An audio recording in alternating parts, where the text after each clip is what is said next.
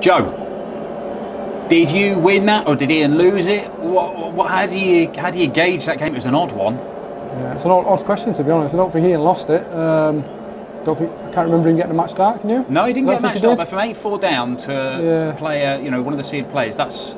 Yeah, to be honest, I think the difference is I was alluding to last year, in previous interviews. Last year Ian was playing brilliant. It would have took a massive change for me to get it back. But 8-4 Ian was terrible. He was just as terrible as I was. I'm sure he'd be the first to admit it. And I was. It wasn't the case of my game had to change massively. I just had to sort of tighten up the really loose ones because there was plenty of loose ones, which came as a bit of a shock to me. It's probably the best I've felt going on stage. I think I can remember in the PDC.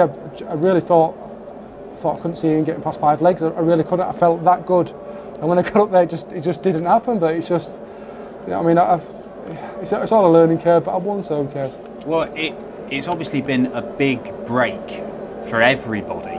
But even though we had darts here last week, the playing on a big TV stage, even without fans, it's still a long while since that's happened, isn't it? It takes a bit of getting used to. Yeah, it definitely does. Yeah, and obviously it's not just the without fans. I think if it had been deadly silent, I think it'd have been worse. I think the PDC have done a fantastic job, with what they've done.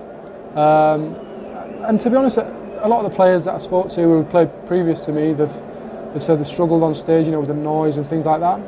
I was used to it probably in leg 2, which probably isn't good because I was rubbish, but I got there in the end. That's all that matters. Saw you let out a heck of a sort of Gerwyn Price scream halfway through that game. Is that just frustration? Because you kind of did get better towards the end of the game. Did you need to let something out? Yeah, 100%. It was just frustration, and it was a strange one because the 98, I think I did a 95 in one of the legs, which was double-double.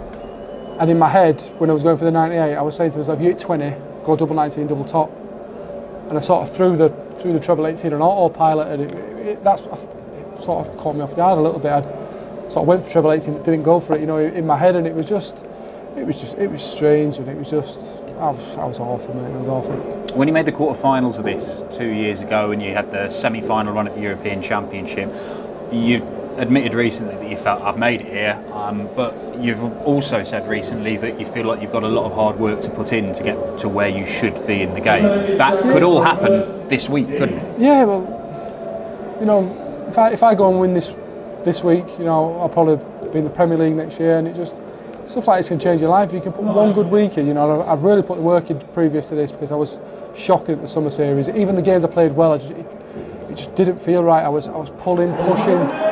I think one of the games I averaged 100 and something, and I felt awful. It was horrible.